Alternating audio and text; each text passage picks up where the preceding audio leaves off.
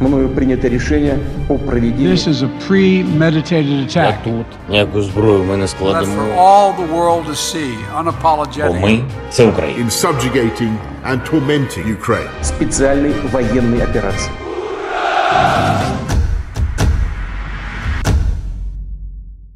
አሸናፊው ያለየው የዩክሬን ጦርነት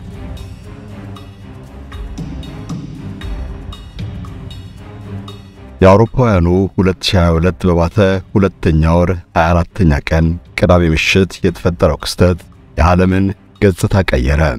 ከዓመት በፊት ነው ሩሲያ መጠነ ሰፊ የተባለውን ወታደራዊ ዘመቻ በዩክሬን ላይ ከፈተችው። ጦርነቱ ባጭሩ የሚፈጸም ይመስል ነበር። የሩሲያ ጦር የዩክሬንን ወታደራዊ አቅም አከርካሪ ባንዴ ሰብሮ እንደሚጥልም ነው የተቀመጠው። የሩሲያ ስልጡን ወታደሮች ወደ ዩክሬን ዋና ከተማ ኪቭ መግባታቸው ሲነገር ሁሉም ነገር የተደመደመ መሰለ። Мною принято решение о проведении специальной военной операции. ፕሬዝዳንት ፑቲን የጥቂት ቀናት ወይም ሳምንታት ዘመቻ ያሉት የሩሲያ ልዩ ተልዕኮ በአየር በከባድ መሳሪያና በሚሳኤል ድብደባ የታገዘ ነው። የሩሲያ ጦር የዩክሬንን ሰራዊት ከብዙ ይዞታዎች ማስለቀቁና ሰፊ ግዛት መቆጣጠሩ ደግሞ የኪቭ መንግስት ተሸነፈ አስባለ። ዩክሬን ከማትጋፋው ባላንጣ ጋር ተሳፍታ ማት ወረደባት ብሎ ያዘነው ህዝብ ጥቂት አይደለም። Я тут, ніяку зброю ми не складемо, будемо захищати нашу державу. ከድምፅ 25 እጥፍ የፈጠነ በሰከንድ 8 ኪሎ ሜትር የሚወነጨፍ ሃይፐርሶኒክ ሚሳኤልን ጨምሮ እጅግ ዘመናዊ የጦር መሳሪያ ባለቤት ነው የሚባለው የሩሲያ ሰራዊት ዩክሬንን ወታደራዊ መለማመጃው እንደሚያደርጋት ነው ሁሉም የጠበቀው። መጀመሪያ ላይ ኃያሉ የሩሲያ ጦር ሁሉንም ነገር ባጭሩ የከወነው ስለመሰለ ዘመቻውም ጊዜ ሳይገፋ ቶሎ እንደሚቋጭ የተገባውን ቃልም ብዙዎች አምነው ተቀብለዋል። የጥቂት ቀናት ዘመቻ የተባለው ጦርነት ግን ወዲያው መላውን ዓለም የሚያጠራራ ግዙፍ ግጭት ወደ መሆን ተሸጋገረ። This is the beginning of a Russian invasion of Ukraine. He's setting up a rationale to take more territory by force. ዩክሬን ተነካች ብለው አሜሪካን ጨምሮ ከ50 በላይ የዓለም ሀገራት በሩሲያ ላይ ተረባረቡ። ምዕራባውያኑ ወዲያው የስንቅና ትጥቅ ድጋፋቸውን ለዩክሬን ማፍሰስ ጀመሩ። ማንቁርቱን የተያዘ የመሰለው የዩክሬን ጦር ኃይልም መልሶ ማጥቃት ቻለ። ጥያቄው የጦርነቱ የኃይል ሚዛን ተቀይሮ ኪቭ ከተማ ደጃፍ የደረሰው የሩሲያ ጦር በምን ተአምር ሞጫ ቀዳዳ አግኝቶ ይመለሳል የሚል ሆነ። ዩክሬናውያን በጥቂት ወራት ልዩነት የተነጠቁትን ሰፊ ግዛት አስመለሱ። ይህ ሁሉ ሲፈጸም ግን ዩክሬን ያየችው አበሳ ቀላል አልነበረም። ከ100 ሺህ በላይ ሰዎች እንዳጣች ይነገራል። በአንድ ዓመቱ ጦርነት 6 ሚሊዮን ዩክሬናውያን ከቤት ንብረታቸው ተፈናቅለዋል ነው የሚባለው። ጦርነቱ ስላስከተለው ውድመትና ሰቆቃ በሁለቱም ጎራ የሚነገረው ሪፖርት ጽንፍ የወጣና ወደ የራሳቸው ያጋደለ ቢሆንም ዩክሬን በዚህ ጦርነት የደረሰባት ድቀት ግን ቀላል እንዳልሆነ መገመት ይቻላል። ከ8000 በላይ ሰላማዊ ሰዎች ሞተዋል መባሉ በራሱ የጦርነቱን አይምሬነት ይጠቁማል። ሩሲያ 200,000 ሰራዊት አልቆባታል እየተባለም ይታማል። አሁንም ጦርነቱ በቃኝ የሚል ወገን አይታይም። ሁለቱም ተፋላሚዎች አልወጣላቸውም። ሩሲያ ከሰሞኑ ብቻ 2000 ታንክ፣ 3950 ብረት ለበስ ተሽከርካሪ፣ 2700 መድፍ፣ 810 ሮኬት ማስወንጨፊያ፣ 400 ተዋጊ ጀትና 300 ሄሊኮፕተር ለቀጣይ ዙር ዘመቻ ማዘጋጀቷ ተነግሯል። Without provocation, without justification, without necessity, this is a premeditated attack. አሜሪካ ከሳምንታት በፊት $2.5 ቢሊዮን ወታደራዊ ድጋፍ ለዩክሬን አጽድቃለች።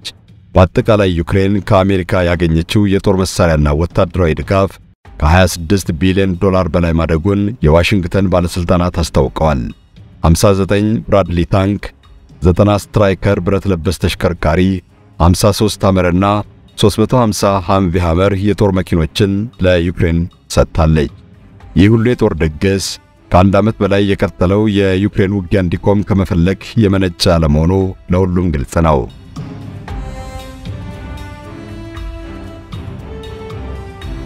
ዓለምን ያመሰው የዩክሬን ጦርነት ለምን እንዲቆም አይፈለግም ለሚለው ጥያቄ ነው አዘጋጁ አብይ ሰዒድ ምላሽ ያሰናዳው። አብዱልሰመድ ሙሃመድ እነግራችኋለሁ።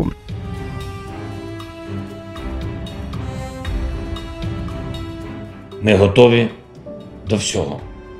Ми всіх переможемо, бо ми – це Україна. አሜሪካውያን የሩሲያና ዩክሬን ጦርነት ዓለምን አሰባስቦ ኃያል አጋርነት ለመፍጠር እንደተጠቀማቸው ይናገራሉ። ዓለምን አስተባብረው በጦርነትና በማዕቀብ ሩሲያን ለመደፍጠጥ የዩክሬን ጦርነት እድል ፈጥሮላቸዋል። ይሁን እንጂ ሩሲያን ከዓለም ለመነጠልም ሆነ በተባበረ ክንድ ለመደቆስ ቢያንስ ላለፈው አንድ ዓመት እንዳሰቡት አለመቻላቸውን ሁሉም ተመልክቶታል። ሌላው ቀርቶ ምዕራባውያኑ ሩሲያን ከቻይና ማለያየት አልቻሉም። ቻይናና ሩሲያ ከዩክሬን ጦርነት ወዲህ የበለጠ ሲቀራረቡና ሲሳሳቡ ነው የታየው። ይህም ጦርነቱ ምዕራባውያኑ በሚፈልጉት መንገድ እንዳይቋጭ አድርጓል። ፕሬዝዳንት ቮሎዲሚር ዜሌንስኪ ምዕራባውያን እንዳይንቀሳቀስ ያገዱት በውጭ ሀገራት የተቀመጠ የሩሲያ $300 ቢሊዮን ለዩክሬን እንዲሰጥ በተደጋጋሚ ጠይቀዋል። እሳቸው ሩሲያ ተገዳ ካሳ እንደምትከፍል ያምናሉ። እናም ጦርነቱን ዩክሬን ብትቀጥልና ብትፈራረስ ችግር እንደማይኖረው ያሰቡ ይመስላል። ዜሌንስኪ ጦርነቱ ዘላለማዊ ስልጣንና መሪነትን እንደሚሰጣቸው እንዳመኑም ይገመታል። ጦርነቱ እስከቀጠለ ድረስ ምዕራባውያኑ ከሳቸው ውጪ ሌላ መሪ አይፈልጉም። ታዲያ ዩክሬንን በፈለጉት መንገድ እየሾፈሩ ለመቀጠል ቢመኙ ምን ይገርማል? ዜሌንስኪ ጦርነቱ እንዳይቋጭ የሚፈልጉበት ሌላው ምክንያት ዩክሬን የበለጠ የምዕራባውያኑ ጥገኛ የሆነች መምጣቷ ነው። የዩክሬን ወታደራዊ ብቻ ሳይሆን ኢኮኖሚያዊ መዋቅርም ፈራርሷል። አገሪቱ የተባለችውን እያደረገች በምዕራባውያኑ ፍላጎት ከመጓዝ ውጪ ምርጫ የላትም የሚል ድምዳሜ ላይ ደርሰዋል። ከሰሞኑ የቻይና የውጭ ጉዳይ ሚኒስቴር የዩክሬን ጦርነት በድርድርና በሰላም እንዲቋጭ የሚጠይቅ ባለ 12 ነጥብ የሰላም ሐሳብ አቅርቧል። የዩክሬኑ ፕሬዝዳንት ቮሎዲሚር ዜሌንስኪ ግን ቻይና ስለ ዩክሬን ማንሳት መጀመሯ ትልቅ ነገር ቢሆንም ሰላም የሚሰፍነው እንዴት ነው በማለት የለበጣ አስተያየት ሰጡ። የዩክሬንና ሩሲያ ጦርነት ከሁለቱ አልፎ ዓለምን እያደማ መሆኑ የገባት ቻይና ሁለቱንም ተው ማለቷ በዜሌንስኪ እንደ ተራ የፖለቲካ ጨዋታ ነው የታየው። ይሁን እንጂ ከዚህ ቀደም በቤላሩስና በቱርክ መካሄድ የተጀመረውን ድርድር በምዕራባውያኑ አቁሙ ተብለው ከሰላም ጥረት ራሳቸውን ያገለሉት ዜሌንስኪ ውጊያውን ከመቀጠል በዘለለ ምርጫ ያጡ ይመስላል። ዜሌንስኪ የቻይና የሰላም ጥሪ በጎ መሆኑን አተውት ሳይሆን ምዕራባውያኑ እንደሚሏቸው ከመዋጋት ውጪ ምርጫ አልባ ስለሆኑ ነው የተቹት።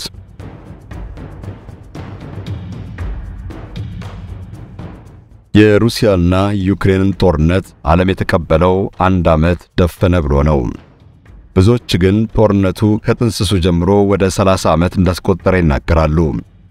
የታላቋ ሶቪየት ኅብረት መፈረካከስና ዩክሬንን ጨምሮ 15 ነፃ ሀገራት መፈጠራቸው የአካባቢውን ጂኦፖለቲካዊ ውጥረት የፈጠረ የታሪክ አጋጣሚ ነው። በምስራቅ አውሮፓ በተለይ የቀድሞዋ ሶቪየት ኅብረት አካል በነበሩ ሀገራት የምዕራባውያን ተጽዕኖና ጣልቃ ገብነት መስፋቱ ነው ዋና የግጭቱ መንደርደሪያ። ይህ እያደር እየከረረ እንደ አውሮፓውያን አቆጣጠር በ2014 በዩክሬን የእርስ በርስ ጦርነት ሲፈነዳ የአካባቢው ገጽታ ሌላ መልክ መያዝ ጀመረ ይላሉ ተንታኞች። ቀዝቃዛው ጦርነት ካበቃ ወዲህ ዝም ብላና ተሸናፊ መስላ የተቀመጠችው ሩሲያ ቀስ በቀስ በአካባቢው ለሚፈጠር ቀውስ የራሷን ምላሽ ወደ መስጠት የተሸጋገረችበት አጋጣሚ ደግሞ የቀጠናውን ጂኦፖለቲካዊ ሽኩቻ አጋመው። በቅድሚያ በግዛቷ ቼችኒያ፣ በሂደት ደግሞ ጆርጂያ፣ በተለይም በአብካዚያና ደቡብ ኦሴሺያ ለተፈጠረው ችግር ሩሲያ ተሽቀዳድማ ምላሽ ሰጠች። በዩጎዝላቪያና ኮሶቮ የተፈጠረውን የቅርብ ሩቅ ሆና እንዳላለፈችው በስተመጨረሻ በአካባቢው የሚፈጸመው ሁሉ እንደሚያገባት አሳየች። በዩክሬን የምዕራባውያን ጣልቃ ገብነት አይሎ በሴራ ፖለቲካ ሕጋዊ መንግስት ከስልጣን ሲባረር የክሬሚያ ሕዝብ ወደ አባት ሀገር ሩሲያ ለመመለስ ምርጫውን በሕዝበ ውሳኔ አንጸባረቀ። ሩሲያም ውሳኔውን ተቀብላ ክሬሚያን ወደ ራሷ መለሰች። ይህ ግን በዩክሬንና ምዕራባውያን አጋሮቿ እንደ ታላቅ ድፍረት ነው የተቆጠረው። በምስራቅ ዩክሬን በዋናነት በዶንባስ ቀጠና በይበልጥ ደግሞ በዶኔትስክና ሉሃንስክ ግዛት ከ2014 ጀምሮ የተፈጠረው ግጭት ሩሲያ እጇን እንድታስገባ የሚያስገድድ ነበር። ይህ ለዓመታት የተደራረበ ቀውስ ነው የዩክሬን ዘመቻ መነሻ የሆነው። ወደ ለየለት ጦርነት ከመገባቱ በፊት ወይም የመጀመሪያው ጥይት ሳትጮህ ግጭቱን ለምን ማስቆም አልተፈለገም የሚለው ደግሞ መላዋን ዓለም ትዝብት ላይ ይጥላል። ጦርነቱ የታሰበበት ይመስላል የሚባለው ያለ ምክንያት አይደለም። ከሁሉ በላይ ከአንድ ዓመት አሰቃቂ እልቂት በኋላም ቢሆን እንዲቆም የሚፈልገው አካል ጥቂት መሆኑ ሲታይ ዓለም የምትገዛበት መርህ የሰላም ሳይሆን ጦርነት ፍብረካ ሆኗል የሚያሰኝ ነው። የሰሜን አትላንቲክ ጦር ቃል ኪዳን ድርጅት ኔቶ ከጦርነቱ መፈንዳት ወዲህ ወታደራዊ ወጪው በ12 በመቶ ጨምሯል። የኔቶ አባላትም ከ2 እስከ 4 በመቶ የጥቅል ገቢያቸውን ለማዋጣት እየተማማሉ ነው። ከዓለማችን ከ80 እስከ 85 በመቶ የሚደርሰው ሕዝብ በዚህ ጦርነት እጁን አላስገባም። ሆኖም ማንንም ሳይመርጥ መላዋን ዓለም እየፈጀ ነው። እንደ ኔቶ አይነት ለዓለም ሰላም እንሰራለን የሚሉ ድርጅቶች የሚደጉሙት የዩክሬን ጦርነት የምድርን ነዋሪ በማዳበሪያ በእህልና በኃይል አቅርቦት ችግር እየለበለበ ይገኛል። በእርግጥ ለኔቶና መሰሎቹ ይህ ሰፊ የዓለም ክፍል መቸገሩ ጉዳያቸው አይደለም።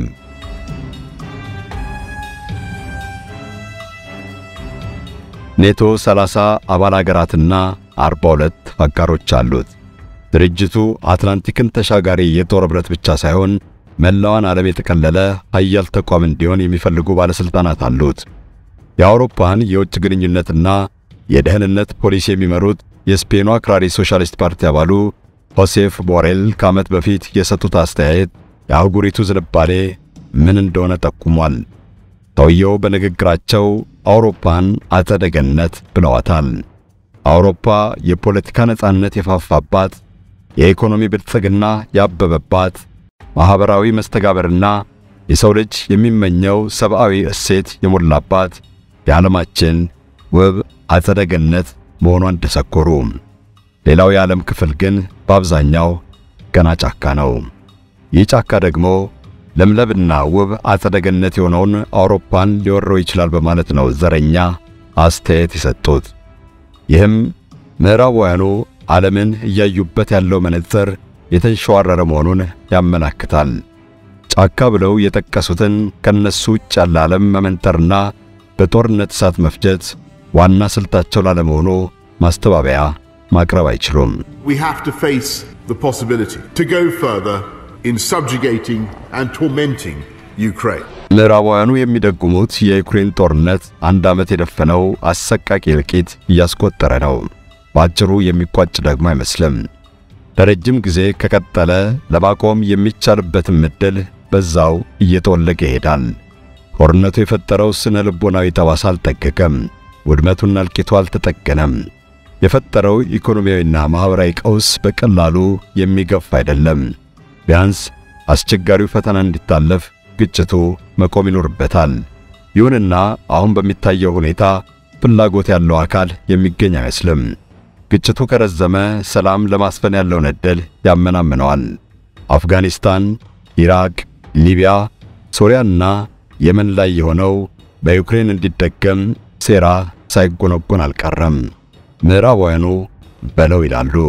የዩክሬን መሪዎችም ሩሲያን ካላንበረከኩ እንደማይመለሱ ይፎክራሉ። ሩሲያም ባልሞት ባይ ተጋዳይነት ትዋጋለች። ጥይት የሚጮኸው ዩክሬን ውስጥ ነው። ምዕራባውያኑ በዩክሬን መስዋዕትነት ከሩሲያ ጋር ያላቸውን የጂኦፖለቲካ ቁርሾ መወጣት ነው የሚፈልጉት። እዛው እስከተገደበ ድረስ ሁሉም የፖለቲካ ፍላጎታቸውን እንጂ ጦርነቱ ቆመ አልቆመ ጉዳያቸው አይደለም። ግጭቱ ተባብሶ ድንበር ላለመሻገሩ ግን ማንም ዋስትና የለውም።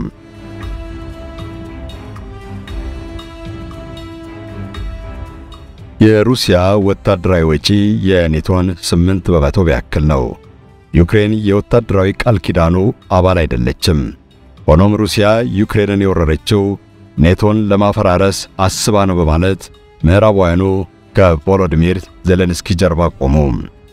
ሩሲያ ምዕራባውያኑ እንደሚሉት የኔቶ አባል አገራትን አንድ ባንድ እየወረረች የራሷ ግዛት የማድረግ እቅድ እንዳላት የሚሰነዘረው ውንጀላ ፈጽሞ ተአማኒነት የለውም። ሩሲያ በየትኛው አቅሟ ነው ኔቶን የምትገዳደረው ለሚለው ጥያቄ የወታደራዊ በጀታቸው ልዩነት ብቻ በደንብ ምላሽ ይሰጣል። የኔቶ ባለስልጣናት ወደ ቀድሞ የሶቪየት ህብረት አባል አገራት እንደማይስፋፉና ስጋትም እንደማይፈጥሩባት ለሩሲያ ከዘመናት በፊት ቃል ገብተው ነበር።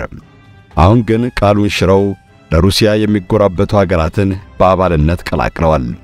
ይህ ሳያንስ ደግሞ የኔቶን ማህበር አባል ሀገራት የመውረር ስጋት ደቅናለች የሚል ሌላ ክስ አሰምተዋል። ምዕራባውያኑ ሩሲያን በዩክሬን ጦርነት አጥምዶ በጎን ደግሞ የማዕቀብ ናዳ በማውረድና ከዓለም ማህበረሰብ በማግለል ማንበርከክ ይቻላል የሚል ስልት እየተከተሉ ይመስላል። አንድ ዓመት ሙሉ በሶስቱም መንገድ የሚችሉትን አድርገው የሩሲያን አቅም ማዳሸቅ አልቻሉም። ግን ያካሄዳቸውን ውጤት አልባነት በማመዛዘን ችግሩን በሰላም ለመጨረስ ፊታቸውን ሲያዞሩ አይታዩም። ምዕራባውያኑ ከታሪክ ሀቅ ለመማር የፈለጉም አይመስሉም። አሁን ሁሉንም አቅማቸውን አስተባብረው ነው ሩሲያን እያጠቋት ያለው። ሩሲያ ጥቃትን የፈለገ ቢከብድ ተቋቁሞ ጠላትን የማሸነፍ ታላቅ ታሪክ ያላት ሀገር ናት። በሁለተኛው የዓለም ጦርነት የጀርመን ናዚዎች ያላወረዱባት መከራ የለም። ሩሲያውያን ከ27 ሚሊዮን በላይ ዜጎችን ገብረው በስተመጨረሻ በበርሊን ጎዳናዎች ላይ በድል ለመረማመድ የቀደማቸው አልነበረም። ምዕራባውያኑ የተጠየቀው ሁሉ ተከፍሎ ሩሲያ በዩክሬን እንደምትረታ ነው የሚያምኑት። ሩሲያውያን ደግሞ ላመኑበት ነገር ውድ ዋጋ መክፈልን ከማንም በላይ ያውቁበታል። ሩሲያን የሚመሩት ፕሬዝዳንት ቭላዲሚር ፑቲን የሚሳፈጧቸው አይነት ሰው እንዳልሆኑ፣ አገሪቱም የታጠቀችው መሳሪያና ቦምብ የዋዛ እንዳልሆነ ቆም ብሎ ማሰብ አዋጭው መንገድ ቢሆንም ይህን የተቀበለው ብዙ አይደለም። ጦርነቱ ወደ አስከፊ ምዕራፍ ከተሻገረ በስተመጨረሻ ወደ ኒውክሌር መተላለቅ ዓለም እንዳታመራ መፍራት በእጅጉ ያስፈልጋል።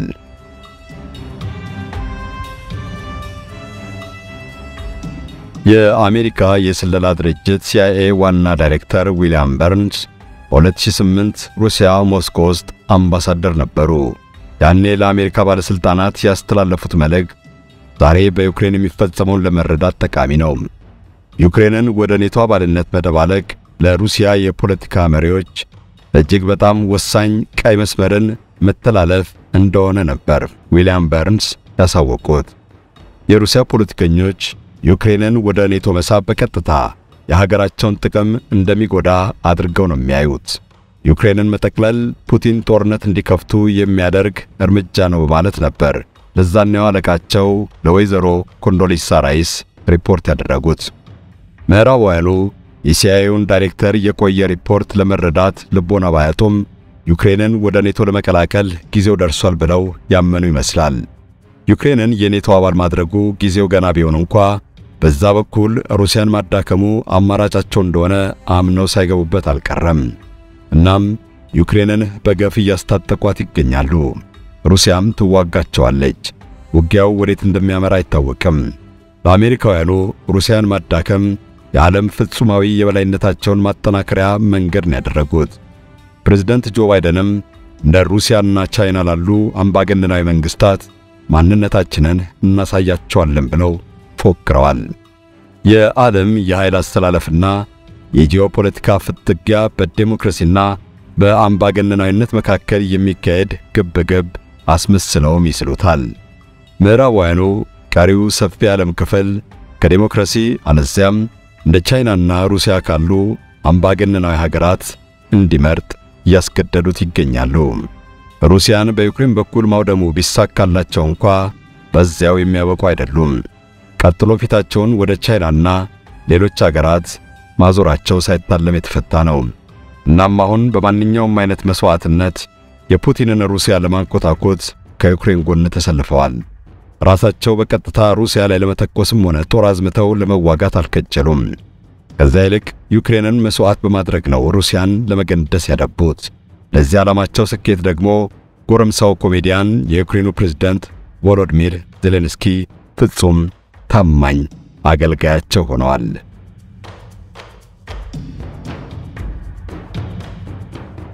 አሜሪካውያኑ የዓለምን የበላይነት ለብቻቸው ለመቆጣጠር ሲሉ የሚደግሙት የዩክሬን ጦርነት እንዲሁም ከሩሲያና ቻይና ጋር የገቡበት ፍጥጫ ውጤቱ ተጋግጦ መውደቅ እንዳይሆን የሚያሰጋቸው በርካታ ናቸው። አሜሪካና አጋሮቿ ካህናት ካልሆነም ብለው የጀመሩት ሰላም የማደፍረስ መንገድ ውድቀታቸውን ሊያባብስ እንደሚችል መፈራቱ ከተጨባጩ ሀቅ የራቀ አይደለም። ለዩክሬን ጦርነት ወይም ሩሲያን ለማንበርከክ ያለ የሌለ ገንዘብና ጉልበታቸውን ሲያፈሱ እንደ ቻይና አይነት ሀገራት ግን አንገታቸውን ደፍተው ባልተቋረጠ ኢኮኖሚያዊ እድገት እየገሰገሱ ነው። እና አሜሪካ ሁሉንም ለመቅደም ብለው የጀመሩት ግብግብና ትግል በሌሎች ሊያስበልጣቸው ይችላል። አሜሪካ ለኃያልነት መጋጋጧ ውድቀቷን ሊያፋጥነው ይችላል የሚል ነው የዚህ ስጋት ዋና ትኩረት። የኢራቅና አፍጋኒስታን ጦርነት የአሜሪካን ኢኮኖሚና ፍጹማዊ የበላይነት እንደገዘገዘው ሁሉ ሩሲያን ለማውደም የገባችበት የዩክሬን ውጊያ መስዋዕትነት ያስከፍላት ይሆናል። አፍጋኒስታንን በአሳፋሪ መንገድ ለታሊባን አሳልፈው ሰጥተው መውጣታቸው የቅርብ ጊዜ ትዝታ ነው። sense of brutality and humanity left for all the world to see unapologetically. የዩክሬን ጦርነት እንደጀመረ ምዕራባውያኑ የሩሲያን የተፈጥሮ ጋዝና ነዳጅ ንግድ በማዕቀብ በማሽመድመድ በአንድ ጊዜ እናንበረክካታለን ብለው ተማምነው ነበር። ባለፈው አንድ ዓመት የታየው ግን የሩሲያ የነዳጅና ጋዝ ኢንዱስትሪ በ28 በመቶ አድጎ 36.5 ቢሊዮን ዶላር ገቢ ማመንጨቱ ነው።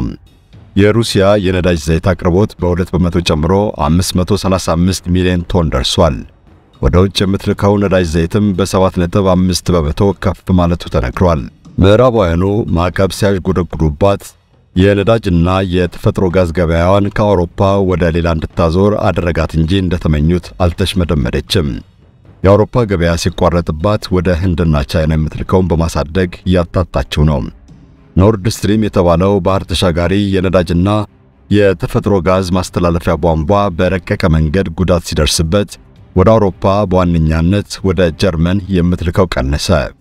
በ2022 የመጨረሻ ወር ከአውሮፓ ያገኘችው ገቢ በቀን ወደ 172 ሚሊዮን ዶላር ነው የወረደው።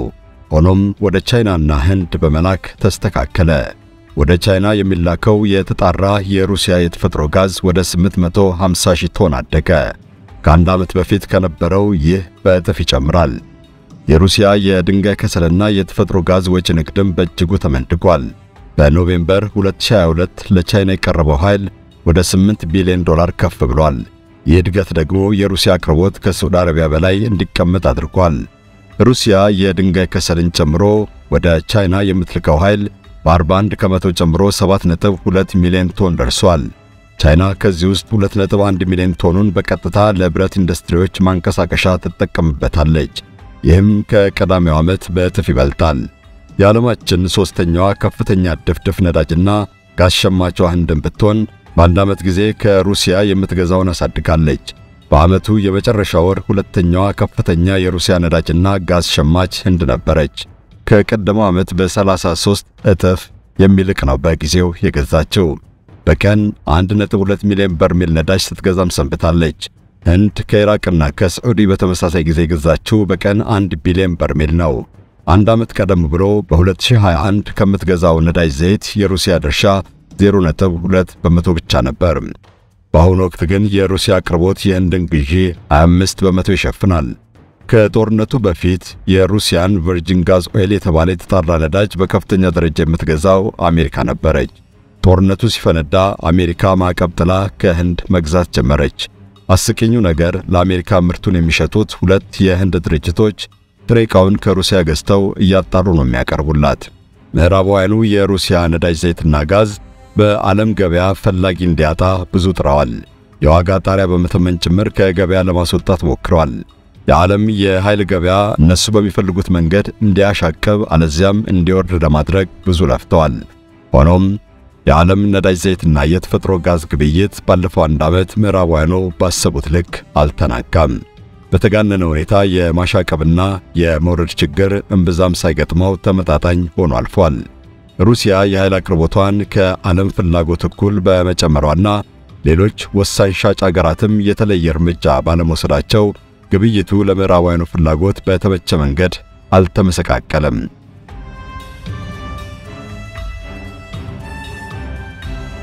ዩክሬን ከአሜሪካ የምታገኘው ወታደራዊ ድጋፍ በአንድ ዓመት ውስጥ 46.6 ቢሊዮን ዶላር ማለፉ ይነገራል።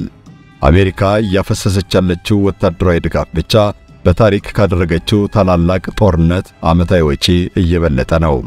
ለምሳሌ በአፍጋኒስታን፣ በቪየትናም፣ በኢራቅና በኮሪያ ጦርነት ካወጣችው ገንዘብ በዩክሬን በአንድ ዓመት ያፈሰሰችው በልጧል።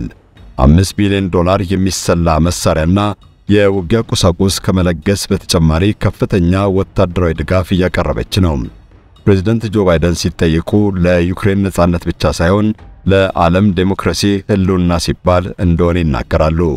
አሜሪካ ለኮሪያ ጦርነት በየዓመቱ $138 ቢሊዮን ማውጣቷ ተመዝግቧል። የኢራቅ ጦርነት ዓመታዊ ወጪዋ $125 ቢሊዮን ነው። ለቪየትናም 90፣ ለአፍጋኒስታኑ $43 ቢሊዮን በየዓመቱ ያፈሰሰችው አሜሪካ አሁን በዩክሬን $46 ቢሊዮን አድርሰዋለች።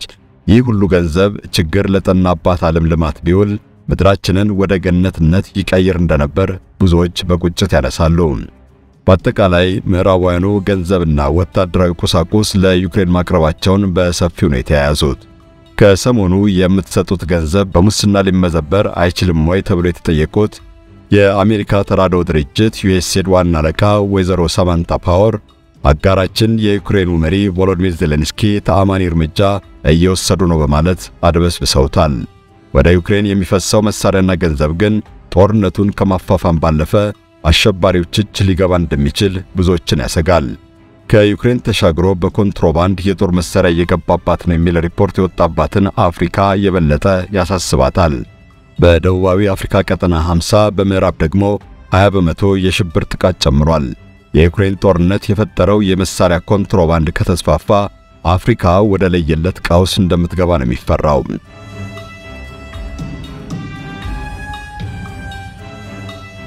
አሜሪካ ከዩክሬን ጦርነት የምታተርፈው ብዙ ነው ይባላል። የሚያስገኝላትን ጥቅምና የሚመጣባትን ጉዳት በደንብ አስልታ ነው በሰፊው የተዘፈቀችበት። ጦርነቱ መቀጠሉ አስፈላጊ አይደለም ብላ ካመነች በአንድ ቀን የሰላም ድርድር እንዲጀመር ወደ ማድረግ ትሻገራለች። አሁን ጦርነቱን በገንዘብ ለማፋፋም የተነሳቸው በ8 ምክንያቶች ነው እየተባለ በተደጋጋሚ ይነሳል። አንደኛው ሩሲያን ማዳከም ነው። ሩሲያን ለማሽመድመድ አቅሙ እስካላት ድረስ ትገፋበታለች። ሁለተኛው ሩሲያን ከአውሮፓ መነጠል ነው። ከታሪካዊ አጋሮቿ አውሮፓውያን ጋር ብዙ ተቀራርባለች በሚል የቅናትና የምቀኝነት መንፈስ ውስጥ ረጅም ጊዜ አሳልፋለች። ሩሲያ ኖርድ ስትሪም በሚባለው ባህር ተሻጋሪ የጋዝ ማስተላለፊያ ቱቦ የአውሮፓን 40 የጀርመንን በተናጠል 50 በመቶ ፍጆታ ስትሸፍን የቆየችው። አውሮፓውያኑ ይህ እንዲያድግ በእጅጉ ይፈልጉ ነበር። የዩክሬን ጦርነት ከመጀመሩ ጥቂት ቀደም ብሎ በ2022 ሁለተኛ ወር 7ኛ ቀን የአሜሪካው ፕሬዝዳንት ጆ ባይደን ከጀርመኑ መራሄ መንግስት ኦላፍ ሾልዝ ጋር በዋይት ሃውስ በጋራ በሰጡት መግለጫ ሩሲያ ዩክሬንን ከወረረች የኖርድ ስትሪም 2ን ፕሮጀክት ግንባታ ለማቆም ዝተዋል። ባይደን ሁላችንም በዚህ ጉዳይ ላይ አንድ ነን በማለት ሩሲያን እስከ ማስጠንቀቅ ነው የደረሱት። ጦርነቱ ከመጀመሩ 2 ቀናት ቀደም ብሎ ደግሞ የጀርመኑ ኦላፍ ሾልዝ ኖርድ ስትሪም 2 ፕሮጀክት መቋረጡን ይፋ አደረጉ። የኖርድ ስትሪም 2 ቱቦ ዝርጋታ እንዲቆም ሲታዘዝ ፕሮጀክቱ ተገባዶ ጋዝ ለማስተላለፍ የቀረው የ3 ወራት ጊዜ ብቻ ነበር። ሆኖም ኖርድ ስትሪም 1 ራሱ በረቀቀ መንገድ ከአገልግሎት ውጭ እንዲሆን መደረጉ ይታወሳል። ይህ ሁሉ የማን ፍላጎት እንደሆነ ግልጽ ነው። አሜሪካ ከረጅም ጊዜ በፊት የኖርድ ስትሪም 1ን ፕሮጀክት ስትቃወም ቆይታለች። ሲዘረጋ ጀምሮ ነው አውሮፓን የሩሲያ ጥገኛ ያደርጋል በሚል የነቀፈችው። አሁን ጆ ባይደን ሁለቱንም ፕሮጀክት በማስቆም አውሮፓን ከሩሲያ ተጽዕኖ አላቆ ወደ አሜሪካ አካባቢ የመመለስ ፕሮጀክት እያስፈጸሙ ይገኛሉ። ሶስተኛው የአሜሪካ እቅድ ጦርነቱ በአውሮፓ ለፍላጎቷ ያደሩ መንግስታትን መፍጠር ነው። በጦርነቱ ሰበብ የመረጃ ፍሰትን በማፈንና አማራጭ ሐሳብን በመዝጋት አውሮፓን በአሜሪካዊ ማንነት ማጥመቅ ትልቁ ፕሮጀክት ነው። አራተኛው ምክንያት ደግሞ አሜሪካ ዩክሬን እንድትሸነፍ አለመፈለጓ ነው። የዩክሬን መሸነፍ የምዕራባውያንም ነው ብለው ዓለም አቀፍ ንቅናቄ የፈጠሩት አሜሪካውያን የሁሉ ነገር ሲፈራርስ ለማየት አይፈቅዱም። ስለዚህ በቻሉት መጠን ጦርነቱን ማስቀጠል ብቸኛ አማራጭ አድርገውታል። በአምስተኛነት ጦርነቱን የነጻነትና የዲሞክራሲ ካባ ማላበሳቸው ነው። ሲቀጥልም የአሜሪካ የጦርነቱ መቀጠል ፍላጎት የሚመነጨው አስተሳሰባቸው እንደማይረታ ለዓለም ከማሳየት ነው። አሜሪካ አውሮፓን በዩክሬን ጦርነት እያሳበበች ስጋት እንደተደቀነባት ለማሳመንም እየሰራች ትገኛለች። የአውሮፓ ሀገራትን ማስታጠቅና ወታደራዊ አቅማቸውን የማሳደግ ስድስተኛ ፍላጎቷንም በዚህ ታስፈጽማለች። የዓለም ልዕለ ኃያልነቷ ወይም መሪነቷ አደጋ እንደተደቀነበትም ታስባለች። አውሮፓውያኑ ታዲያ ለዓለም አቀፋዊው ፉክክር አግዘው ከጎኗ እንዲሰለፉ ማድረግ ነው ሰባተኛ ፍላጎቷ። አውሮፓውያንን ማስተባበር ማስታጠቅና የበለጠ መቅረብ ጀምራለች። ይህም በዩክሬን ጦርነት መቀጠል ያገኘችው ትርፍ ነው። ስምንተኛው የአሜሪካ ፍላጎት ራሷን በኢንዱስትሪ ዳግም ማጠናከርና በኢኮኖሚ ማነቃቃት ነው። ከቀዝቃዛው የዓለም ጦርነት ወደ ተዳከመው የኢንዱስትሪ አቅሟ እንዲያንሰራራ ጦርነቱ ያስፈልጋታል። በተለይም የጦር መሳሪያ ቴክኖሎጂ ብልጫዋን ማደስ ትልቁ ህልሟ እንደሆነ ነው የሚታመነው። በእርግጥ የዩክሬን ጦርነት ሳይበርድ እንዲቀጥል አሜሪካ የምትፈልግባቸው ሌሎች ምክንያቶች መኖራቸውን የሚናገሩ አሉ። መሞገቻቸው የአሜሪካ ስሪትና ማንነት ነው። በ130 ሀገራት ውስጥ 600 የጦር ሰፈር ያቋቋመችው አሜሪካ ከጦረኝነትና ኃይለኝነት የተላቀቀ ፖሊሲ ኖሯት አያውቅም። ሲጀመርም በጦርነት ነው የተሰራችው። በኖረችበት ዘመን ሁሉም ከጦርነት ተፋታ አልታየችም። ዛሬም የሚፈታተናት ይኸው የፖሊሲ በሽታና የስሪቷ መሰረት ነው። ምዕራባውያኑ ቭላዲሚር ፑቲንን ሰይጣን፣ ሩሲያን ደግሞ የሰይጣን ሀገር እንደሆነች ደጋግመው ይጮኻሉ። ከጦርነትና ግጭት ተላቀው የማያውቁት ግን በተቃራኒው እነሱ ራሳቸው ናቸው። መላዋን ዓለም አስተባብረው በሩሲያ ላይ ዛሬውኑ ለማዝመት ይወተውታሉ። የዩክሬን በዚህ ብደት መካከል መሰንቀር አመቺ ሆኖላቸዋል። ምዕራባውያኑ የዩክሬን ጦርነት ቢያከትም እንኳ የሚወጉት ጣጠኛ ፍለጋ በሌላ አካባቢ ችግር ይቆሰቁሳሉ እንጂ በሩሲያ ሱሳቸውን ቆርጠው ይቆማሉ ተብሎ አይገመትም። እድሜ ይስጠንና ቀጣዩ ዓመት ላይ የሚፈጠረውን አብረን እናያለን። ሀገራችንንና ዓለማችንን ሰላም ያድርግልን።